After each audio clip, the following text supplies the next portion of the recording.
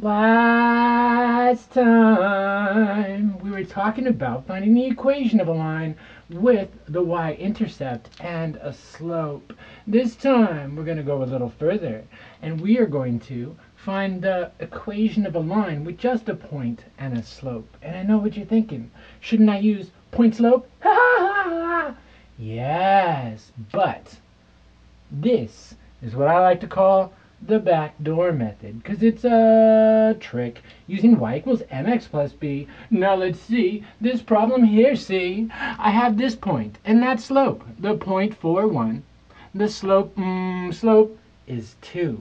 What do we want to do? We want to use y equals mx plus b, because it's the backdoor method here. See, why? Because they give us a y, they give us a slope, and they give us an x. All we need to do is we need to find that b, and then we can plug it into y equals mx plus b.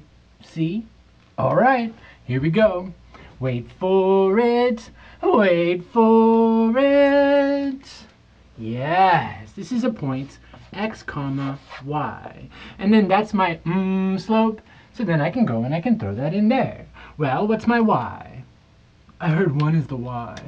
Yes, 1 is the y. And then that's going to be equal to, what's my m? My slope is 2. Oh, we're going to take that and we're going to multiply it by that x. That x value is 4. Sure. And then why are we doing this? Because we're trying to find that b. Once we have that b, then we can put it back up into y equals mx plus b. So then here we say that this is going to be 1 is equal to 8 plus b. Finish him. I'm going to subtract that 8 off each side. So what I do on the one side, I must also do onto the other. And I find that my b is going to be a -7 here, say. So then now that we have that b, haha, we tip our hat to it. No, we go back over here.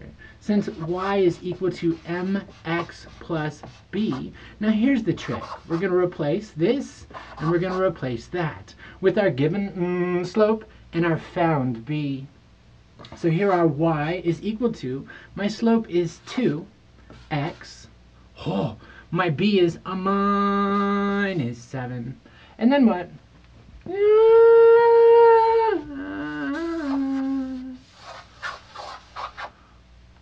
Box and flower.